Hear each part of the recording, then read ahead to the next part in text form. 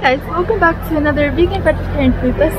I'm a vegetarian, but I love eating vegan, and this list is for those who don't want to look for their own vegan vegetarian list. So I did it for you. And in this video, I'm in San Juan, Puerto Rico.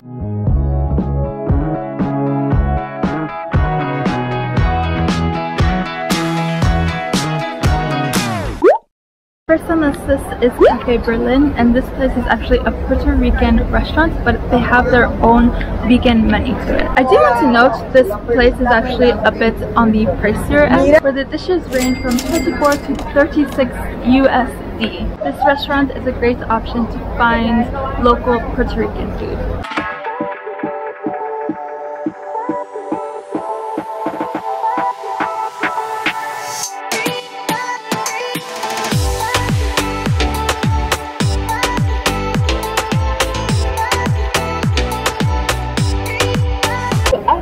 Virgin peanut latte. It's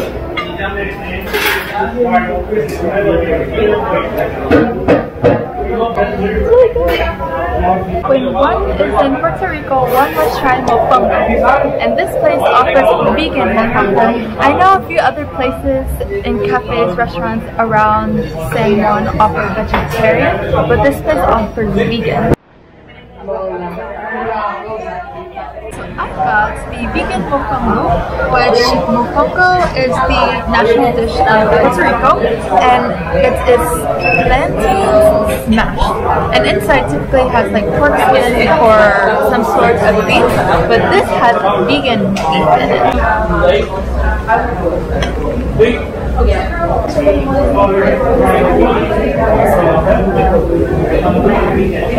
I thought it was going to be like mashed potatoes, but it's harder.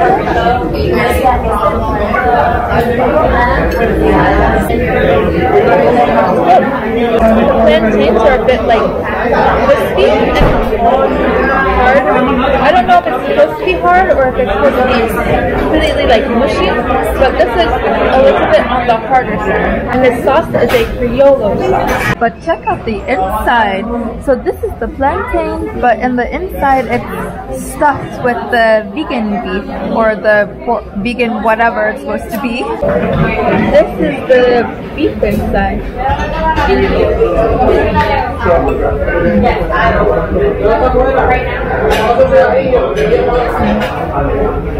Okay, the beef part is smushy. It also has beans inside it as well. Next on this list is Trópiko. This place isn't vegan or vegetarian, but they serve bowls.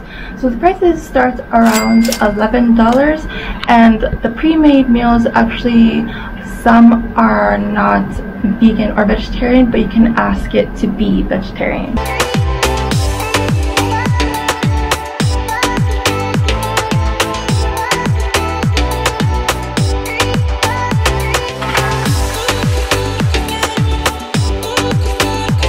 The inside is huge, but I chose to eat outside because actually if you continue walking, right across from that cross street is this big park, and if it is feeling good weather that day, you definitely take it and sit at that little, I wouldn't call it a park, but it's like a little sitting area. So I got a bowl. It has rice, plantains, pico de gallo, onions, and like this special sauce.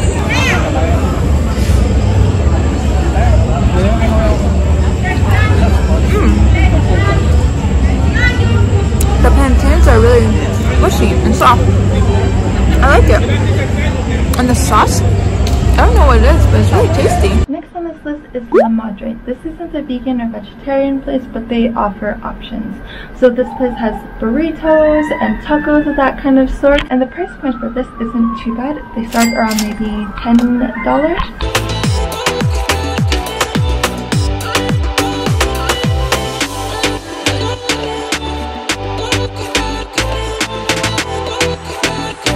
So I got veggie tacos and corn.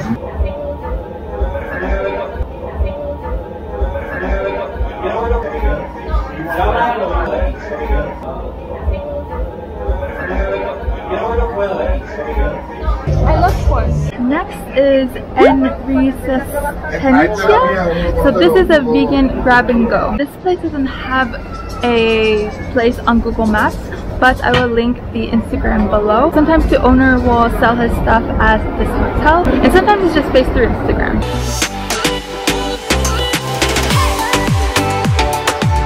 And I got a drink called Case Sol. I'm not entirely sure what it's really made out of, but he said that it gives great health benefits. And it's super tasty. It's very sweet, but at the end it has a bit of tang. And because this is grab and go, it is very affordable. This is only $6. This next place is great for brunch. It's called La Carreta, but via Google Maps it's Mercado La Carreta. This place isn't vegan or vegetarian, but they have options. This is at a lower price point, around 13 USD.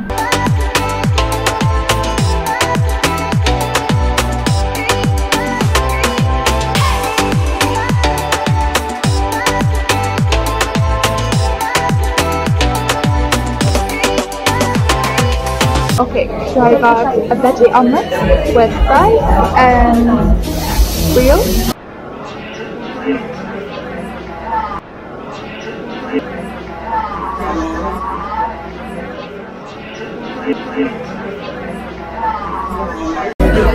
It's good, it's solid. Next on this list is Aliado Bar Aperitivo.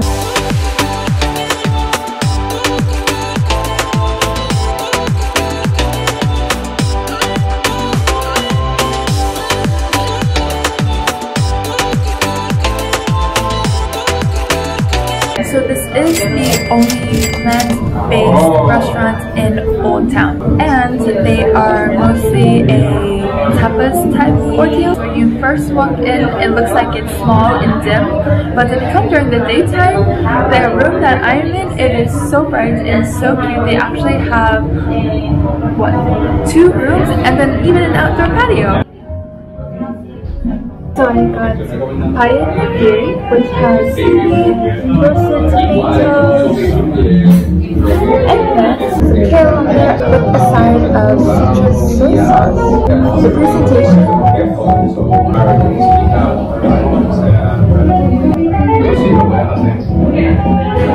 I really like the texture.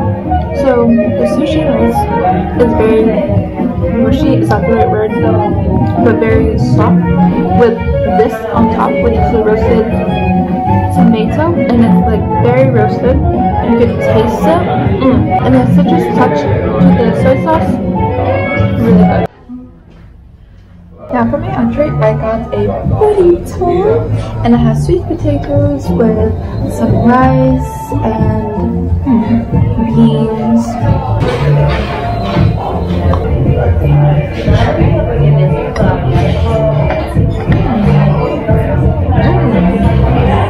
That's really good. Well, yes, this is a burrito. They put some sort of sauce in there that gives it a little bit of a sweeter touch to it. I like it. Update, he asked if it was good. It's good. And then I was curious about the sweet. The pico de gallo has a bit of pineapple in it. Isn't that interesting? So there's a bit of that tiny, tiny sweet mixed with the savory. Also, my drink came out and I got a sangria. I got a spirit-free sangria, so there's no alcohol. It just looks cute.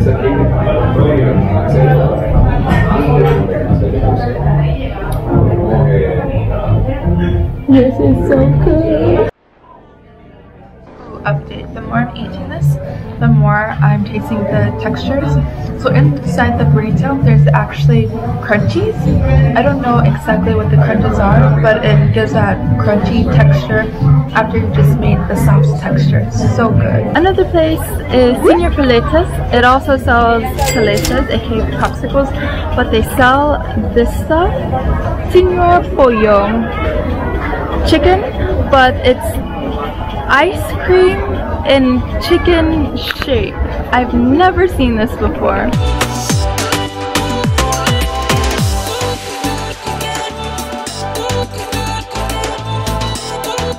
Okay, so this is vanilla ice cream with corn flakes.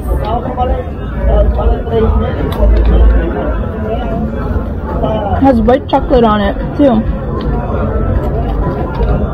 Next on this list is Vegan with a D. This place has burgers, pizzas, wraps, and soups. Pretty much has everything. The price range here is from lower point to highish point because the appetizers are around 7 to 12 or 14, while the entrees are from 17 to even up to 27.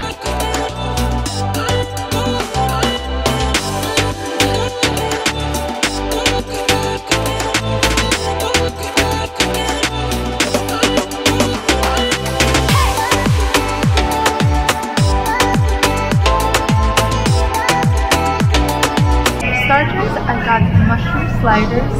This can basically be its own meal. It's 3 mini burgers.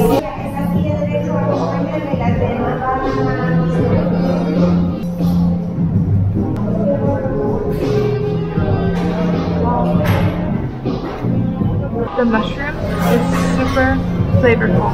So it's a tempura mushroom, so it's fried. On top they like drizzle this sauce.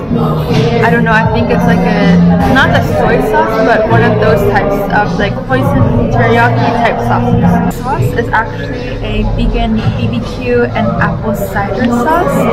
It gives that sweet kind of taste as if it is a teriyaki type sauce. So I got the coconut miso ramen.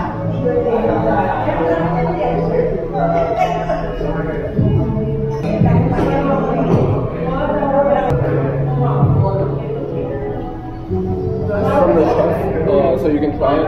Oh my goodness, the chef just made me very caught birds. It looks tempura, aka fried. But first, it's ramen.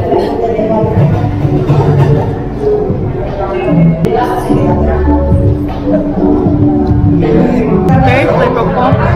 I typically don't have sesame seeds in my ramen, but this has it and it's super tasty.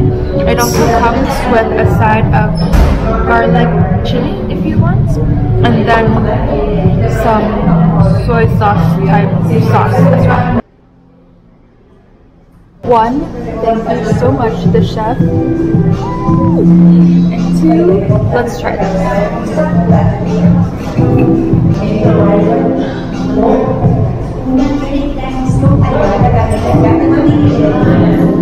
Okay, this is really good. This is really tasty. It's super flavorful. It has 2 different sauces, like a white sauce, and it looks like the same black sauce that was on the sliders. So it has a very, very savory taste. A good place for brunch is Lela's Eatery. This place has both good vegan and vegetarian options. The price point for this is on the lower side, starting around 10 USD.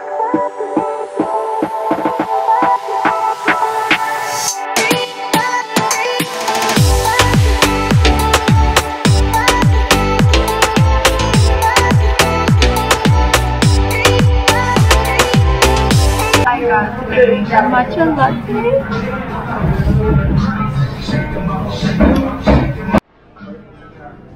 Okay, so I got eggs Benedict with the side of potatoes. So like I mentioned before, they do have vegan options, and I saw that they have a tofu scramble, but I'm a vegetarian, so I do eat eggs.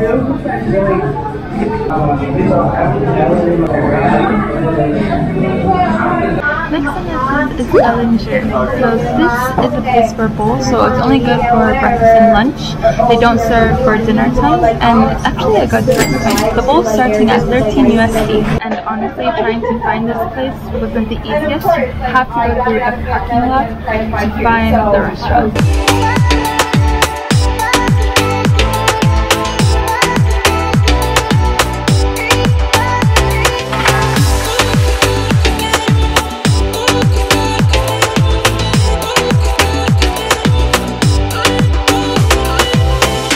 So I got magic seitan. You can actually choose 2 sides, so I chose salad and rice.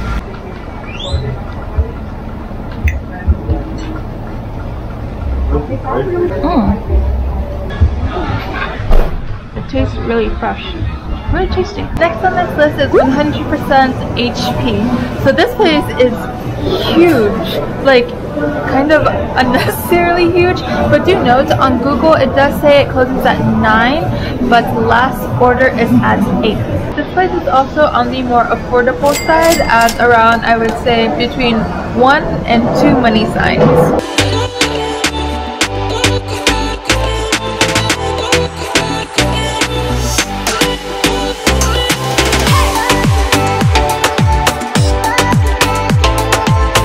I'm not entirely sure what I got, but I know I got chicken patty with mashed taro and a side of salad. Also, I do want to know this place is incredibly casual in a sense that everything is not plated. Everything comes in a box, whether you're eating it or doing takeaway.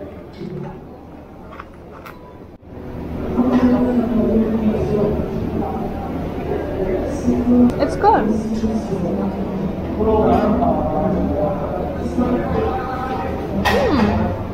That's good too. Okay.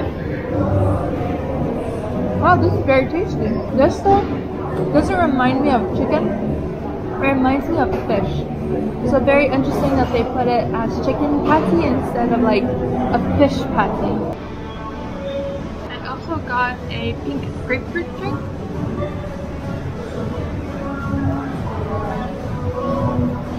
Yeah, grapefruit. Next on this list is great for breakfast. So this is actually a hotel called the Dreamcatcher Hotel, but they have only vegan and vegetarian on the menu. The hotel is not the typical hotel. Personally, I stayed at the sister hotel and it's so beautiful. There's outside eating and inside eating, and it's just so calming here. I also want to note that they do have dinner time and the price points are really good. Breakfast is starting around 6 USD to maybe around 14.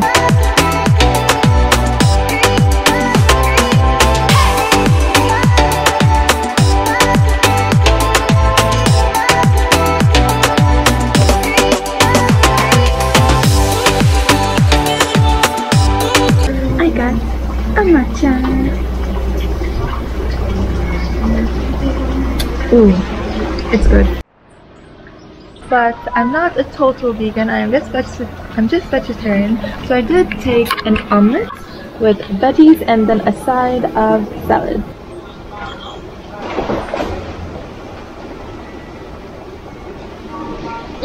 Really good.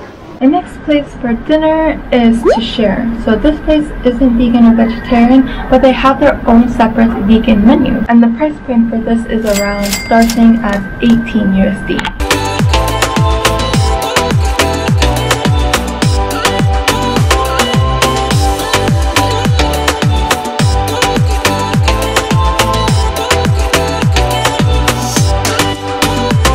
Most vegan places don't offer free appetizers or free starters, but this place does.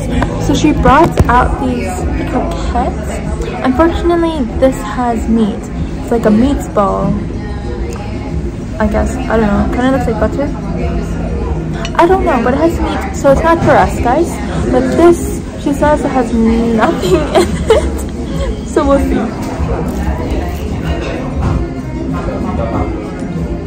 Yeah, it literally has nothing in it. It's just basically dough with some salt on it.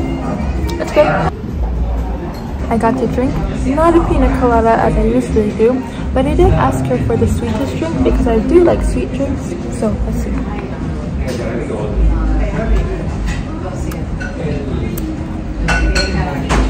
It's good. Not as sweet as I would like it, but it's still good. So I got cauliflower steak. It has mushrooms in it, arugula, tomato. At the bottom looks like mashed potatoes. Yep.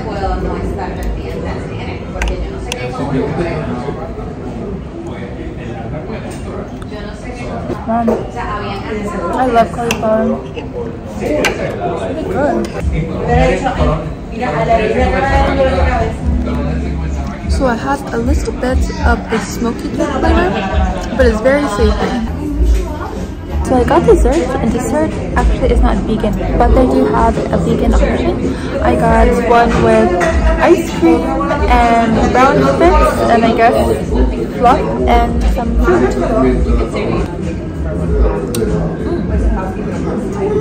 The fluff has some banana in it. Really good. So I do want to know something interesting about this place. I decided to look back at the menu to see what exactly was in the ingredients in both the cauliflower steak and in the dessert. And I noticed that a lot of the ingredients listed are not what I received. And I found it interesting that even the waitress didn't let me know. For me, it's not a big deal. It was still tasty. But if it's for you a big deal, that's just a pre-warning. Oh, and what I mean, for example, is the cauliflower steak was supposed to have avocado. I'm allergic to avocado, and I didn't read it on the menu because the menu was in Spanish, so I started freaking out after I had translated it, but then realized there was actually no avocado that was given in the plate, and the waitress didn't even mention it, so that's how I found out. I'm going to end this vegan vegetarian vlog here. I really hope this helped you find your way around San Juan. I made the vegan vegetarian food list so you don't have to. If you guys like this video, please give it a thumbs up. If you haven't subscribed, please do, because I have other vegan vegetarian food lists in other cities. And I'll see you guys next time. Bye!